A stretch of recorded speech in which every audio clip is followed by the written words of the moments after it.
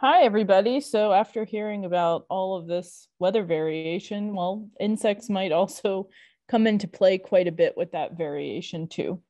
So I'm going to start with San Jose scale because right now is the time to sort of set out your monitoring for this pest. And really the goal here is to detect the first emergence of crawlers to prevent the armored stage of development. The armored stage is really hard to control because once they seal up onto the tree, it's really hard to get contact with insecticides. And so you want to scout for this, especially and in particular in areas with a history of scale infestation. And this can be pretty straightforward and cheap with black electrical tape around a limb as pictured on the right-hand side. So you can look at these 2 times a week. That's why I would focus on areas with a history or if they have active infestations. This is going to be the best place to scout for them. And I would also recommend having a 10x hand lens for this. So in terms of treatment options for this, softer insecticides for piercing sucking insects, which they are at this throughout their life cycle technically, even though they have that scale covering. So Movento, just remember that this product really worked best at Petal Fall first cover. If you hit it a little bit too early, that's not going to be good. There's also Savanto, which is a material that currently is thought of as be safe, but that could quickly be considered not be safe, just to put that on your radar. For this pest, you can also consider using insect growth regulators such as a steam or centaur. So mating disruption for this pest is in development. You're going to hear a lot of talk about mating disruption throughout this talk. And I'm just trying to put that bug in your ear because as the regulators continue to remove different AIs and products for insect control, it is important to know a secondary method that you could potentially use. So next, let's talk about plum curculio. If you have a problem with this, you are well aware of how bad and how quickly it can escalate. So you can see the adult there, and then around this time, you've got oviposition happening, and this can leave quite a bit of scarring on the fruit. The larva then develops inside of the fruit and comes out, and that creates additional larval feeding damage. Adults can also feed on the fruit, so it is kind of important to get them out of your orchard if you are having problems and have a history of problems with them. So here we have our adult on the right-hand side. So they technically, and most of the time, it's broadly thought of that they overwinter outside of apple orchards. Now, I have heard some people say that they might overwinter a little bit in any sort of if you have a bunch of leaves underneath your trees, they could technically overwinter there, but it does seem to be commonly thought that they do migrate outside of the orchard. And so what happens is that around this time of the year, they start migrating into the edges of the orchards, and that's around 55 to 60 degrees Fahrenheit during bloom. So things are escalating fast, so it's really important to think of this pest, especially if you have a known history of in your orchard. Right now at bloom, they should be in the trees. And at petal fall, this oviposition is occurring. And the length of time of this oviposition depends on seasonal temperatures. And I'm assuming that that's happening exceptionally quickly with our hot temperatures. So effective control for these. So you can apply a preventative insecticide spray basically from petal fall to the end of oviposition, and some suggestions for that would be Imidan, Actera, Avant, and Verdeprin. And if you're also finding European apple sawfly, these products will also work for that. So let's move on to tarnished plant bug. This is another one that if you have a history of infestation, might be important to consider. It feeds on the buds and flower parts in the spring and can cause a possible aborted fruit. They can have 2 to 3 generations per year, and that's part of why it might be important to catch this first one.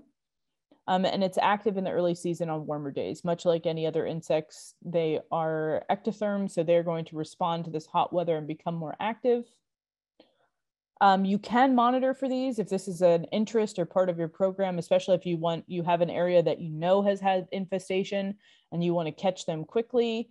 So white sticky panel traps along the border, you can set them at silver tip, which was much earlier in the season, and putting every trap every 3 to 5 acres, basically. And so if you're looking for an action threshold for these and tracking them throughout the season, I would suggest using 3 tarnished plant bugs average over 5 traps. That's in a very conservative action threshold that can be used up until bloom, unless there's a history of outbreak. So if there's this history of outbreak, it might be good to use this throughout the season to try to knock back the population in a more permanent manner. So 5 to 8 tarnished plant bugs per 5 traps is considered a really high population and commonly used threshold for post-bloom. Now, I do want to mention that although I'm suggesting pyrethroids here, getting rid of your broadleaf weeds inside of the orchard is going to also be key to reducing these populations because they tend to hang out there. The risk with pyrethroids is that they can flare European red mite, which can be a whole secondary issue that no one wants. So I would use them with caution. So moving on to more mating disruption, this time for internal leps, so OFM and codling moth. So if you're thinking about doing this, now is a good time to hang ties. And so this technology we think is becoming easier to use over time, especially with the combinations of pests. So for example, you can get ties or puzzle pieces that have multiple pheromones in them for multiple leps. So the other advancement in this area is that you can put less dispensers per acre. So currently Sidetrack, which is a Trace product, is suggesting a rate of 32 dispensers per acre. Some of the products can be up to 200. So that's quite an improvement. And this is really best for larger blocks. You want to do this if you're thinking about establishing it in blocks that are 10 or more acres. And that being said, for New York State, we still have some questions that we need to address. This is a risky investment in a certain way because you're basically that first year, if you decide not to spray for the internal leps, it could be really risky in the sense that you might have still an infestation that year and it might hurt your harvest and the resulting damage from these pests, which can be critical. So we really need to figure out what does this, the transition between spray program to mating disruption for these pests look like, so that we can give you a better idea of what this might look like in terms of your actual risk. And then, of course, another question is dispersal of pheromone under varying conditions. So with such wild ups and downs in terms of temperature, with just year-to-year differences, the dispersal of the pheromone from these products, in particular the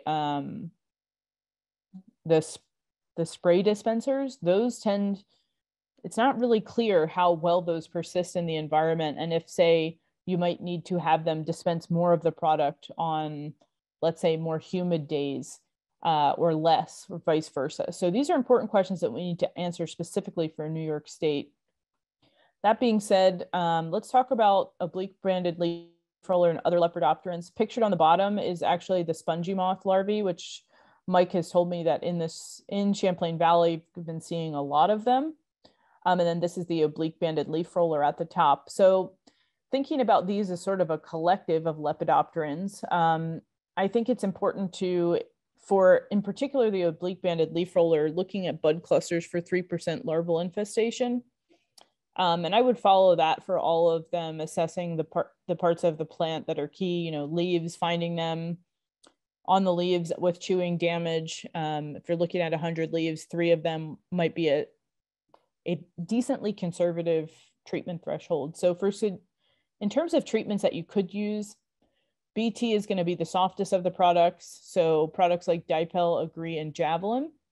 And then if you have a larger infestation or you're using this in conjunction for possibly other pests, Delegate, Alticor, Exeril, and Verdeperin are other good choices to fit into the program, especially if you have overlapping pests where this can target multiple of them. So lastly, let's talk a little bit about aphids. We've got the woolly apple aphid on the top and rosy apple aphid on the bottom. So in terms of assessing if it's time to spray or not, examining clusters or terminal leaves for wingless adults and nymphs. One infested cluster, it equals it's time to treat, because these can take off very fast and become a huge population, causing lots of damage to the leaves on the tree. So treatment suggestions, again, Movento, this should be applied at first cover, Savanto, and a sail. And that's pretty much it.